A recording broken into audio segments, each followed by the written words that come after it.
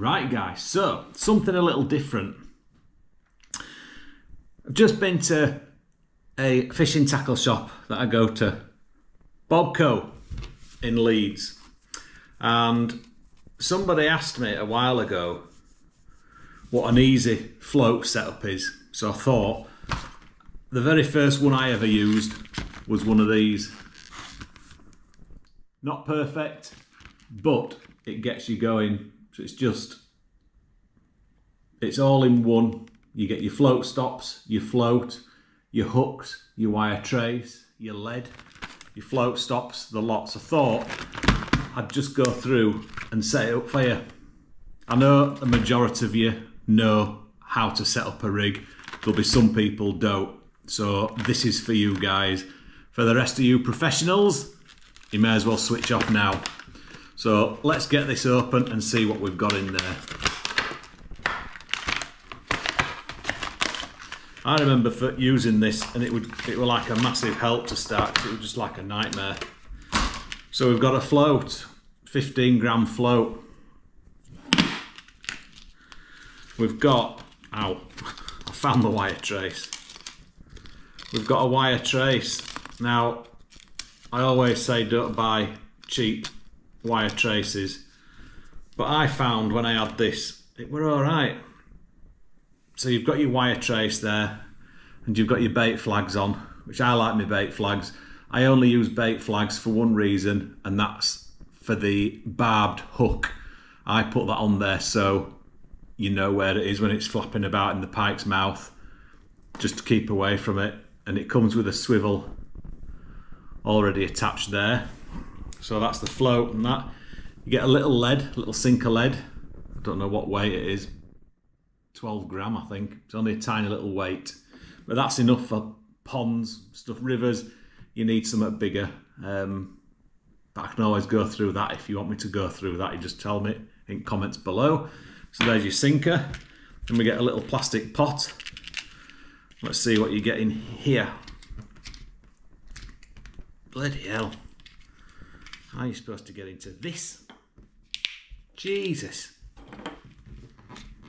Oh, there's tape on it. So in here, rip it open. Rip it up. Go on, lad. In here you get... I've just dropped some on the floor. You get 4 beads. I'm showing you 3 because one of them's on the floor and I aren't chasing around looking for it. Right, it's here. I got it. I got it. Bead. Got some float stops there. Don't know how many you get them for. You get plenty. You get 6 of them. And buffer beads. Show you where your buffer beads go. So, for this, I've just got my reel and I'm just going to thread it on to some line. I've just got an old reel here.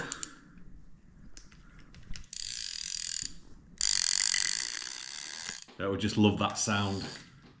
Right, you can't even really see this because I'm using mono on here.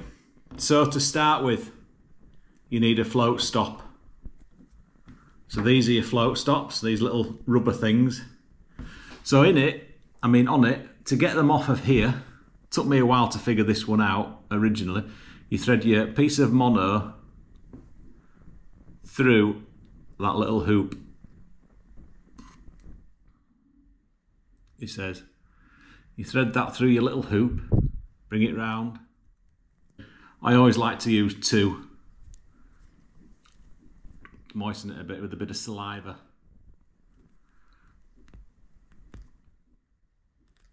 So just slide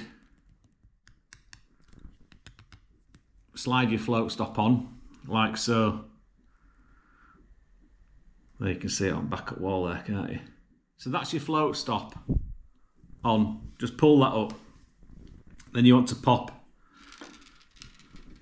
a bead on. It does actually tell you on the back of the card how to do it, but I'm just showing you. So you've got a little hole in your bead Just thread that through. I hate mono, you can't see it. Especially when you've got eyes like mine.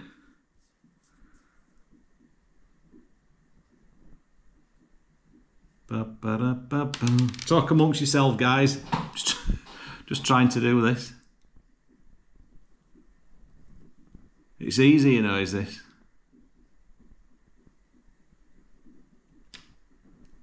Oh my God.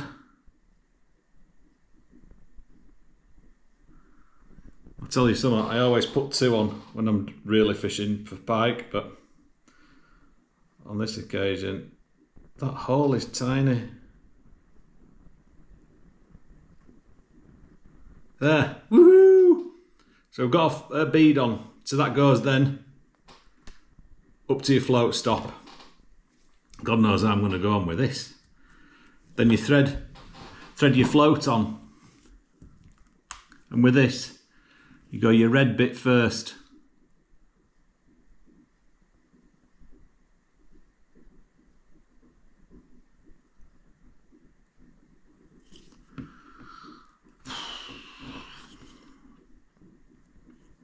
And you thread your mono down. You wonder why I don't use mono. Can't even see it. And that should pop out at the bottom there.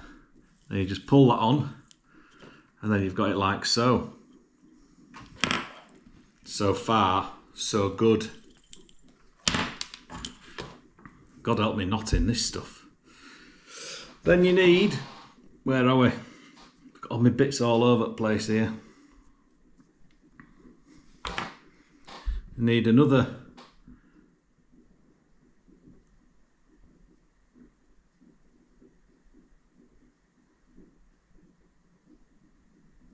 bead. That went on easier. Get another bead, so that sits at the bottom of your float there. And then we want on a little lead sinker. So thread on, getting good at this now. Thread on your little sinker. Then you go for your little buffer bead. So that threads on with the open end, the big open end. Where are we? Open end aiming downwards, because that is going to slide over the swivel. So that's on there. So then what we need to do, now there's plenty of videos on YouTube about fishing knots, how to tie fishing knots. I'm going to show you, well, I'm going to show you what I think is probably the easier knot to use. So I don't even know if I'm going to explain this, because I'm not going to explain it very well. Push your line through the top of the swivel and come back on yourself. Grab both halves like so. Then wrap around about 5 times. I sort of use my mouth for this as well. So you need to wrap it around. 1, 2, 3, 4, 5.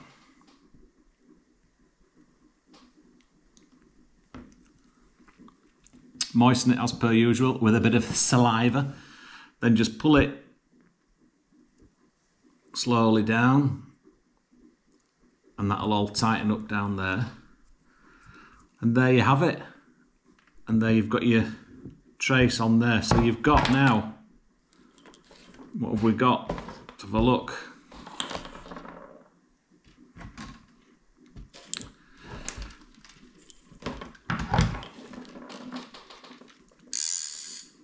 Yeah. So this is your kit. You got your swivel, your stop knot. Stop knot. You can use a stop knot if you want. you got your stop bead on there. Then you've got your float and your bead down to a little weight, and that weight goes up and down as well. And then you've got it tied on there onto your wire trace. So that basically is it. It's a simple setup. It's easy to do. It cost me, what did it cost me? It cost me £4.49, and it tells you actually how to do it all there. So it tells you just there how to do it. A little picture of it, how it all goes on. But yeah, like I say, I think you can get them cheaper online as well, but I like to support the local tackle shops because they struggle enough as it is. So yeah, that's it really. So I just thought I'd like to share that with you, and that's a leader one. They've been out for years of these, and that's a 15-gram pike inline float kit. Like I say, when you get a bit more confident with it all, you can make your own wire traces. Some people even make their own lead weights, but I can't be bothered with all that malarkey. So yeah, that's it. Simple setup. It's cheap. It's easy to go. It gets you out fishing. But always remember, if you're going pike fishing, no matter how old you are and you don't know what you're doing, please go with somebody that knows what they're doing, because pike fishing can turn out bad for the fish if you don't know what you're doing, striking and all that. So yeah, so that was it. I just thought I'd like to share that with you. So if you guys are interested in doing it and you want to have a go, and I bought this. I don't even do any bloody lure fishing. Don't know why I do it. So I got a Salmo, £9. Should have been 16. So we'll give that a go. It's a sinking jack, Black Widow. Have it. Nice and bright. So yeah, that's it. Thanks for all the new subscribers. I've had plenty. I'm pleased with them. I'll try and keep some videos coming. I've obviously got to go catch some fish to keep the videos coming. But yeah, so don't be scared of setting all this up. It's quite easy once you know how. Be brave. Right, that's it guys. I'll catch you all later, hopefully on the bank with a fish. Yeah, that's it. All this mess tidied up now. Don't know what I'm going to do with this. Anyway, thanks for subscribing. Press like and subscribe if you're not a subscriber. Bye.